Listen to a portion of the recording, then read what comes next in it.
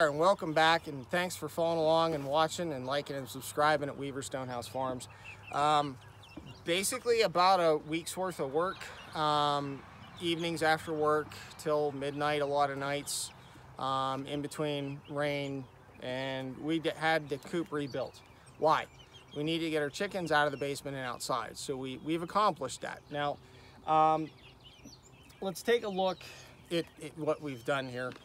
This is our old run. This is like 12 by 5. It's ours. We used what we had, right? So this is boards off of an old porch that somebody ripped down the family, and we had to brace up, so we fixed this. Ended up putting some GRK type screws in around here because the galvanized nails that I had originally built this with were pulling apart. Now this coop's 10 years old. We moved this with us in the back end of the pickup truck from one end of the state to the other. Chickens in it. With chickens in the coop. And this coop barely fits in the truck, and it was hard to get over the wheel wells, but it fit. So we braced up underneath, and you'll see that in the other part of the video. So it's here, and we also treated it with a Australian timber oil. There's what, 19? Yeah, 19. These are our egg layers. I gotta tell you, I always thought this little feeder was like a gimmick at Tractor Supply. I like it. They have to put their heads down in and they can't make a mess. It's a real feed saver. I gotta tell you, feed saver. Quite phenomenal. So, yep. Oh, we got one up on the roost. Yep. We just stuck these birds in literally minutes ago. Which one is gonna roost? Bubblegum. Bubblegum where? Up top. Right there? Yep, the white one is roosted, bubblegum.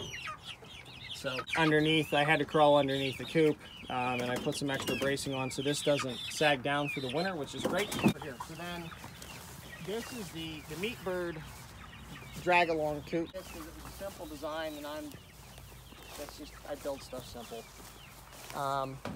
I added this tin on the bottom for protection for 2 reasons. One, so the cows and the sheep stop stepping on it. Now they still can, right? But they kind of stayed off of this. So that allowed that to beef up, and then it gives the chickens another place to hide underneath. And then they're covered, but there's enough airflow through this, so it works out pretty good. So we got a little door we can get in now. We beefed this up because the cows have knocked that in. This, we can get into them here also if we needed to. Now we used to keep egg layers in this one, so that's kind of why this is here. Also doubled as a perfect spot to keep feed. And then we also ended up getting fence. Now on the fence, we ended up getting fence. Premier One poultry netting. Yeah, Premier One, yeah. So this was, I think, 98 feet, 82 feet, 84 feet, something like that. It was a lot. It was almost 200 bucks. This stuff was not cheap, but we've got a fox that's been hanging around a good bit. And with that fox hanging around, we wanted to keep them out, but at the same time, this keeps the cows out so they're not in here and the sheep, so they're not trying to get feed. So, all right, here's my chicken girls coming. What I'm doing to power this is I'm running a piece of wire, which is the white braided wire, from over on the fence, and then I'm just gonna go ahead and tie it onto this fence here with a jumper clip. So, all right, well, hey, let's go ahead and watch here. Putting them in.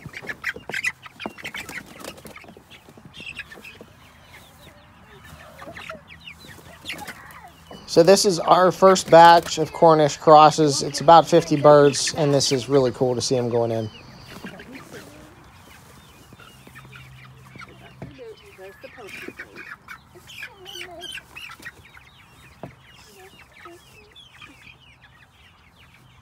And these are Cornish cross.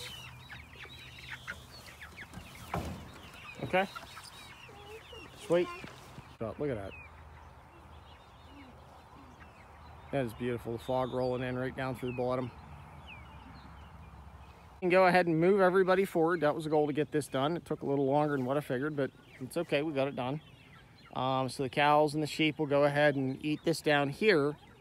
And then once they get this down, it'll make it easier. We can move the chickens over that way, or we can move them this way, whichever way we're going to do with it.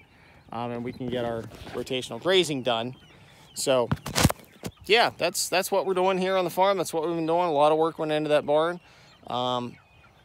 So hey, hope you like it. Hope you like a little tour around what we're doing and the hard work we get into making. You know, this is what it takes to farm and to make food. It ain't cheap, I can tell you that. So, but it's clean food. That's the difference. This is clean food.